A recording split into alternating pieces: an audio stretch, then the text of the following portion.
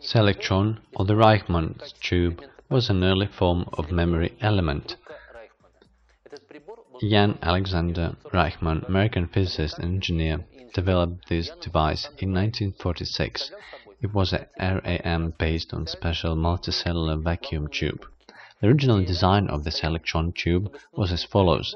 Two grids made of narrow metal strips placed at the right angle to each other, forming a number of windows, were placed from the inside of the tube before the screen. The window to which voltage was applied opened to pass electron beam to the phosphor-coated screen, where information was written or read. 4096-bit Selectron was 10-inch long by 3-inch diameter, configured as 1024 by 4 bits. But these memory elements were difficult to build and they cost a lot. For instance, the price for 256-bit Selectron 126 by 4 bits of simplified design was about $500 in prices of 1946. That's why in early 1950s, easy-to-use and cheap magnetic core memory elements replaced Selectrons and similar Williams tubes.